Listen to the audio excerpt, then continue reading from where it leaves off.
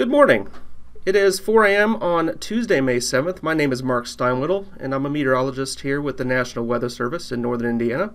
I'd like to take just the next couple of minutes here to review a potential severe weather event that's going to take place this afternoon into early this evening. We'll start up here with the Severe Prediction Center outlook, which has been upgraded here, or at least expanded. The enhanced risk, as you see here, has been expanded a little bit farther west to cover most of our Indiana counties and most of our Ohio counties, with a slight risk still for lower Michigan. We're still expecting a few rounds of thunderstorms. Round one comes through around midday, expecting that to come through sort of in a weakening phase with severe weather not expected. But as we get beyond 2 o'clock and through the remainder of the afternoon into the early evening, additional rounds of thunderstorms will have the potential to become severe, with that main window within the 2 to 10 p.m. Eastern time, probably 4 to 8, when we have the highest probability of severe weather. All hazards are on the table here. Large hail, damaging winds, even a few tornadoes are possible. And what you should do is take this time to make sure that you can receive warnings, severe thunderstorm warnings or tornado warnings in multiple ways, be that a NOAA weather radio or over your phone. So on this next slide, we're going to attempt to break down some of the hazards that are possible with the severe storms this afternoon into early this evening.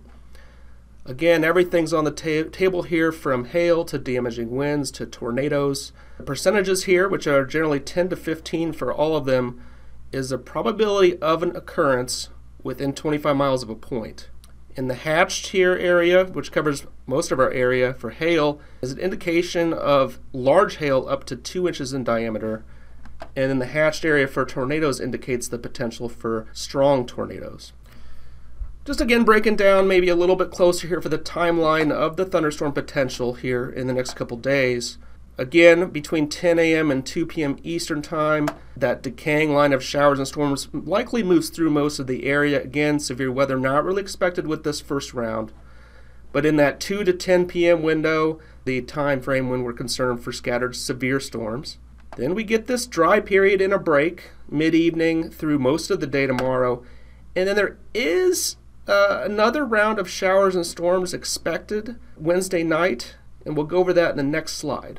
So the good news for the severe potential for Wednesday evening into the overnight on Wednesday night is that the chances for severe weather have diminished. We've gone down here to a marginal risk for most areas along and south of US 30 here, an isolated threat for damaging winds and hail, maybe some localized heavy rain.